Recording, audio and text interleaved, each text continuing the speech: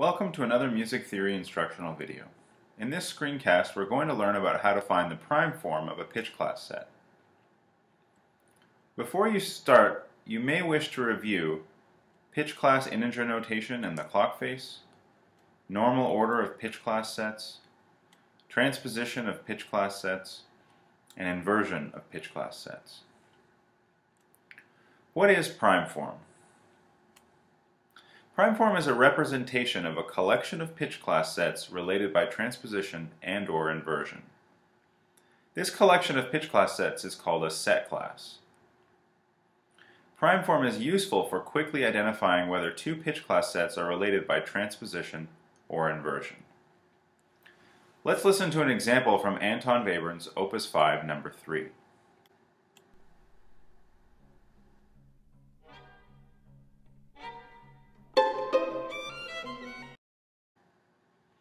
Intuitively, we may wish to know more about how Webern constructed the three-note chords present throughout this excerpt.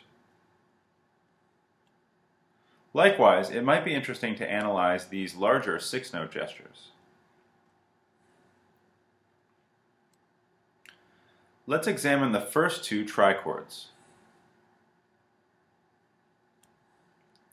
The first trichord consists of B, D, and E flat, which we represent with the integers 11, 2, and 3. The second chord consists of G, B flat, and B, which we represent with the integers 7, 10, and 11. You may notice that the clock face diagrams look similar. The chords are related by transposition.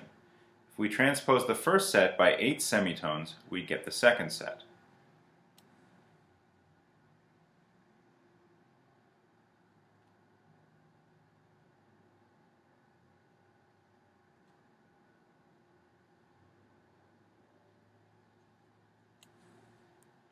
Prime form can help us quickly see that two sets are related by transposition or inversion.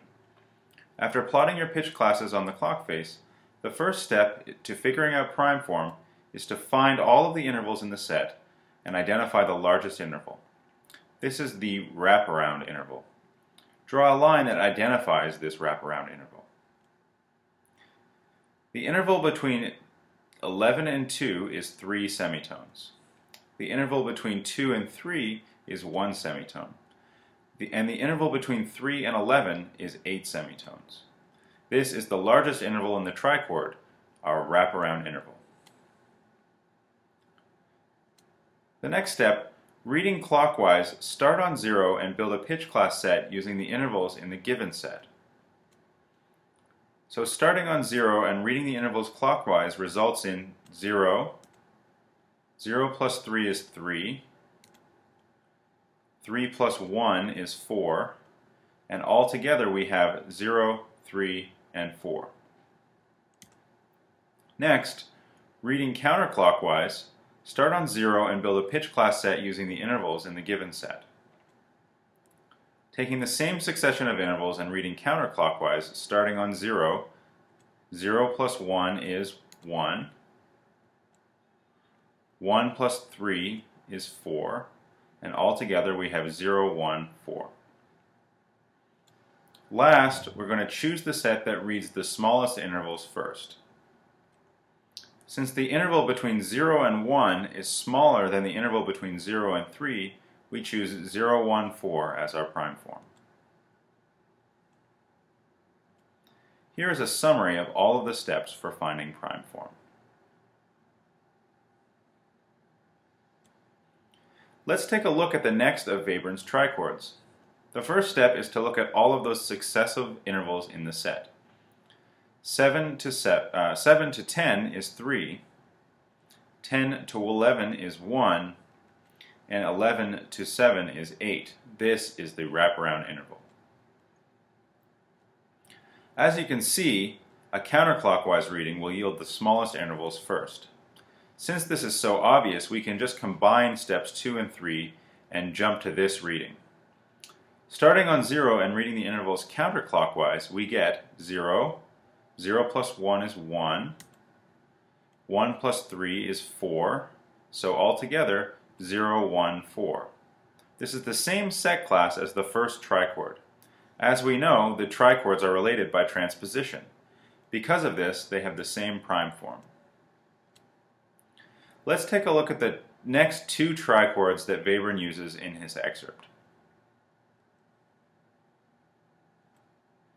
I've gone ahead and plotted the pitch classes from these chords onto the clock face. You may notice that the patterns look quite similar. In fact, they're mirror images of each other, with the 0-6 axis operating as the mirror. This means that the chords are related by inversion. So, if we reflect the first set across the 0-6 axis, 0 reflects to 0, 9 reflects to 3, and 8 reflects to 4. Thus, these two sets are related by T0I. Let's calculate the prime form of these two sets.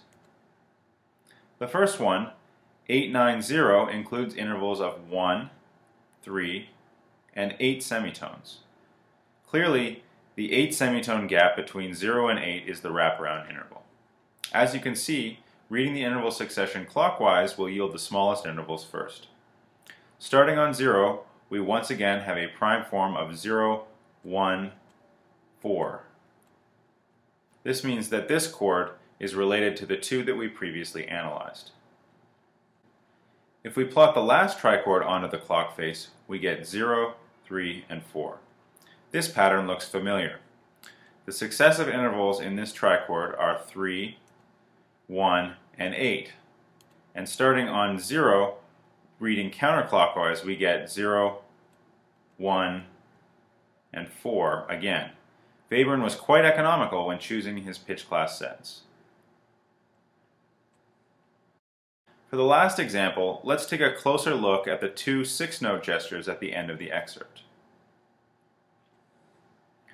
The first chord, D, F, E, C, F sharp, B flat, is plotted onto the clock face.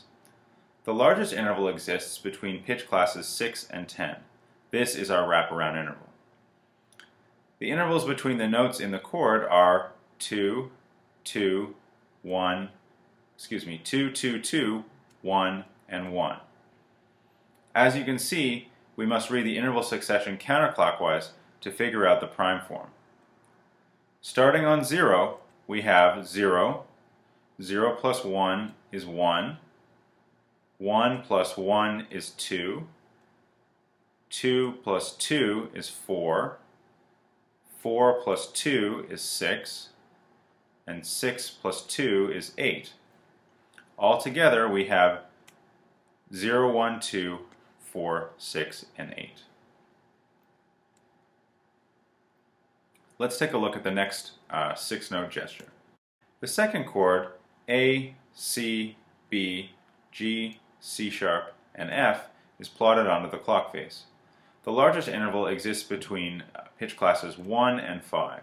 This is our wraparound interval. The intervals between the notes in the chord are 2, 2, 2, 1, and 1.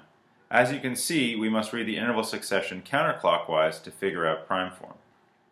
Starting on 0, we have 0, 0 plus 1 is 1, 1 plus 1 is 2, 2 plus 2 is 4, 4 plus 2 is 6, and 6 plus 2 is 8. Altogether we have 0, 1, 2, 4, 6, 8. Since this and the previous hexachord share the same prime form, we know that they must be related by either transposition, inversion, or both. As you can see when we compare both sets on the clock face, the viola part is a 7-semitone transposition of the first violin part. Because the sets are related by transposition, they have the same prime form.